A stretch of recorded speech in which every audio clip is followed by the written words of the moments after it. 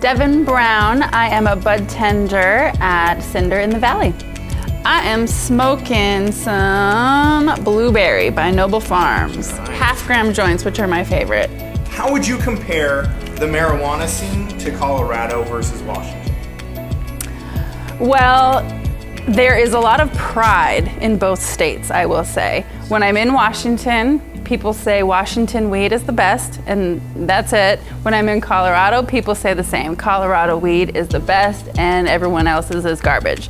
But I will say that both states grow excellent weed. It's just a matter of if you know what you're doing or not.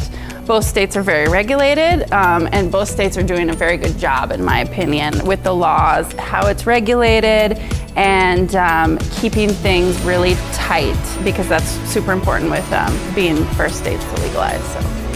So obviously no Washington. Obviously, I mean, yeah. Talk to the Budtenders. We're all really cool. We all love weed. We are all in this industry for a reason, and we're there to make you feel comfortable and get you whatever it is that you're looking for. Not everyone goes into a dispensary just wanting to get blasted. Some people have, you know, some relaxation they're going for, or they want even a cream.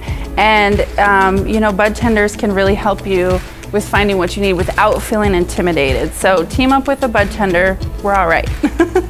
I decided to become a Budtender because I lacked some fulfillment in my life that I was looking for.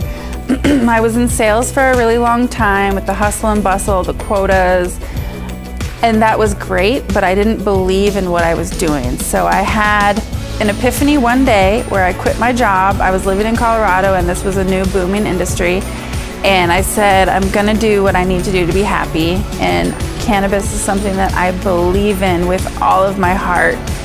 And so that's what I decided to do, and I have never regretted it and never looked back. When I'm working at Cinder, my favorite part of the day is the very moment when you walk in the door at the beginning of your shift, because everybody that's there is thrilled to see you, and it's a wonderful start to the day to kind of get into the atmosphere that is Cinder, which is a very happy, energetic place, and it just changes your mood. Even if you weren't in the best mood earlier in the day, you are when you walk into Cinder. Got my medical card in 2008 in California, and I was very intimidated, and I walked into a store and picked the very first strain on the list, had no idea what it was, really even hardly what to do with it, and I went home and smoked a bowl of it, and my life has been different ever since.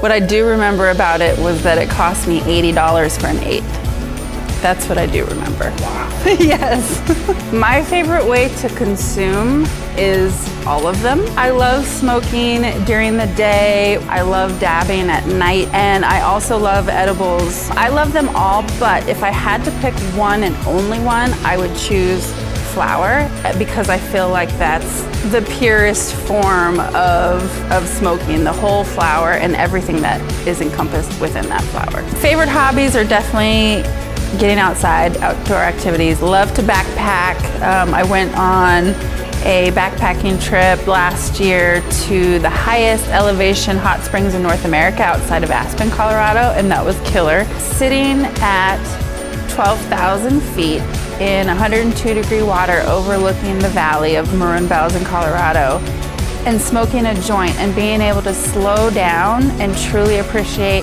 where you are, what it took to get there, and what you're experiencing, I believe brings you to a new level when you include cannabis in that journey.